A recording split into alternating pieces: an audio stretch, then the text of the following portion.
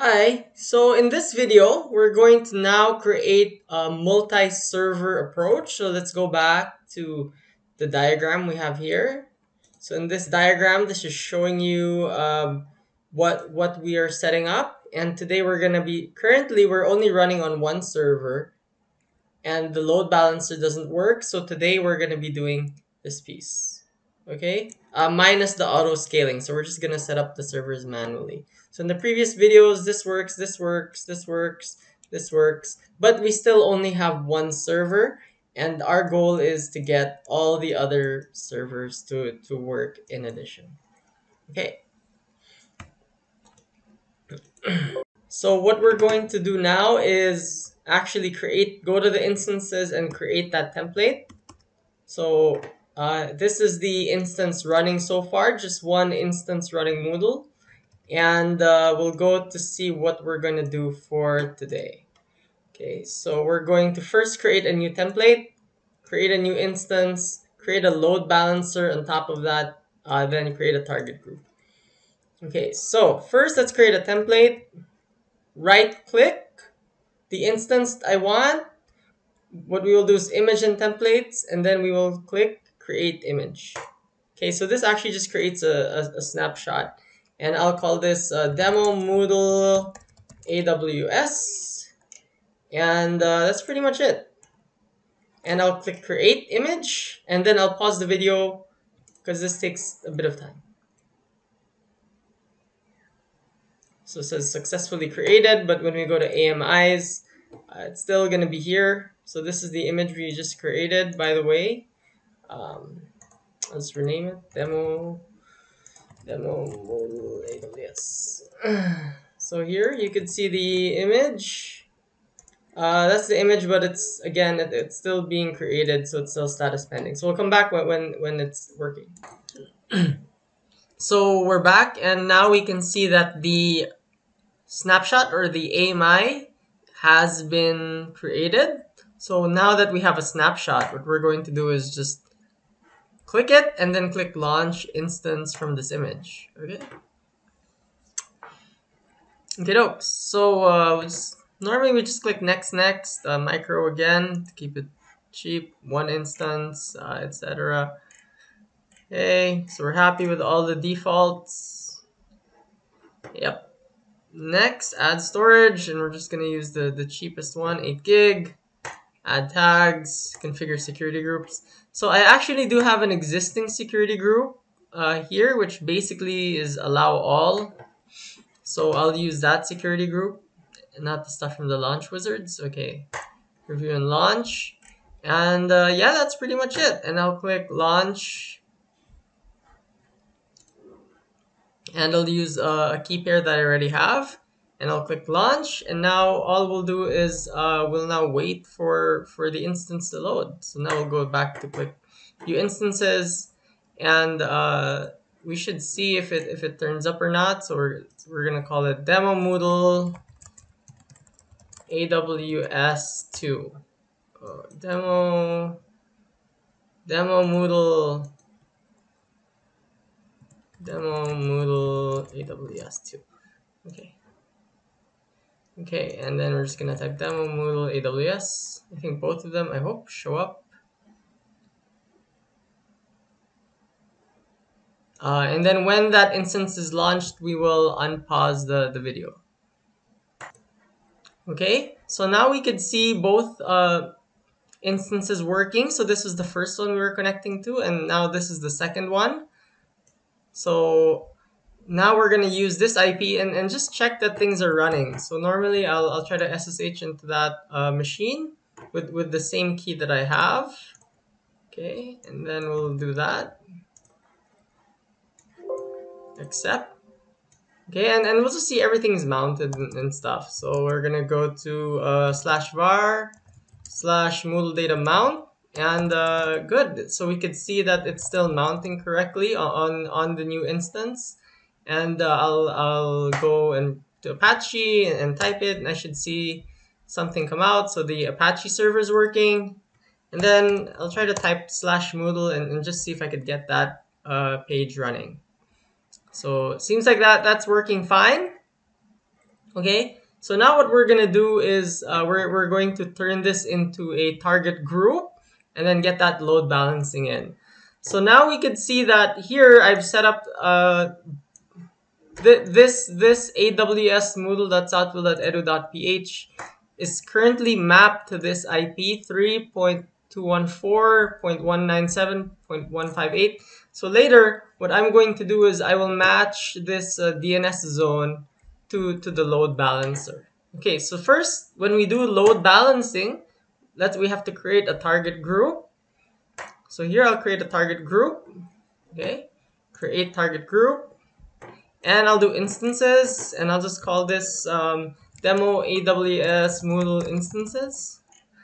Okay, and then everything we could leave them as default because we're only using HTTP, not HTTPS. And then we're just gonna add the two instances that we want, which are these two. Include as pending below. And now we have a target group. So this target group will be used by the load balancer.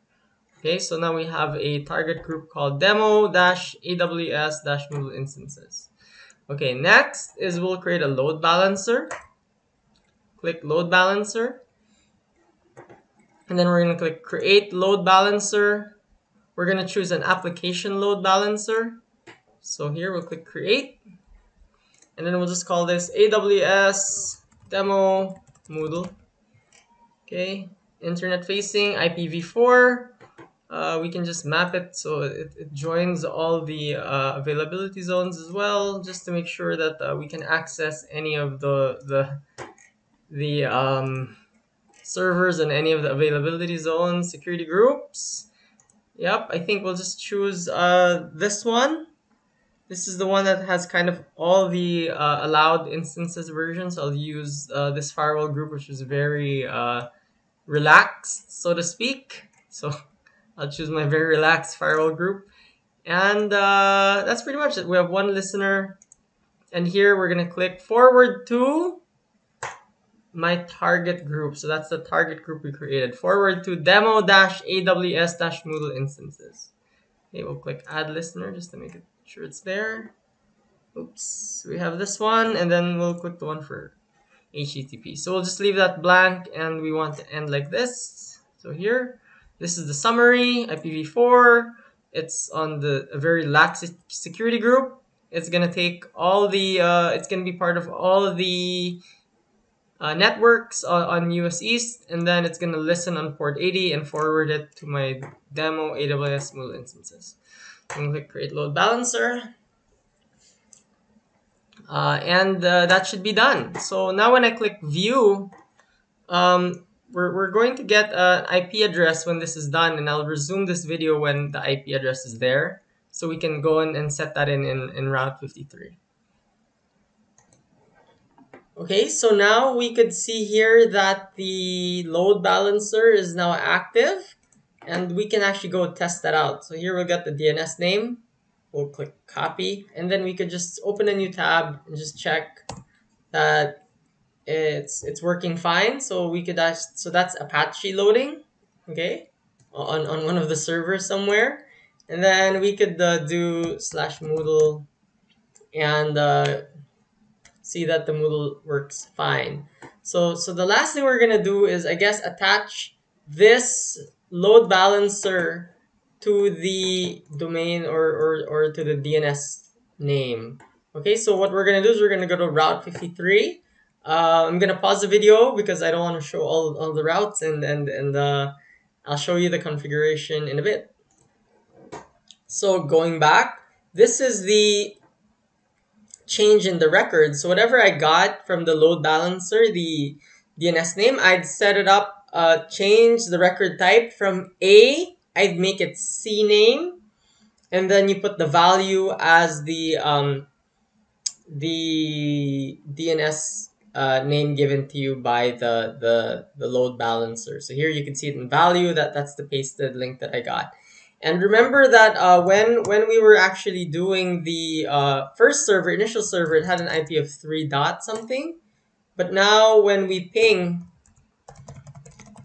the site, we actually see that it's getting now a different IP address, 52.70, And it's also going to, instead of the 3.ip, it's actually going to the load balancer now. All right, so now let's just test it out. If it works, we'll type this AWS Moodle.southville.edu.ph, and we should see if it works or not. So that works, and Moodle. And I guess what's the point of this really on the load balancer is now when we actually go to instances and I just say, okay, let's turn off the first server, right? Stop instance. So now the instance has stopped.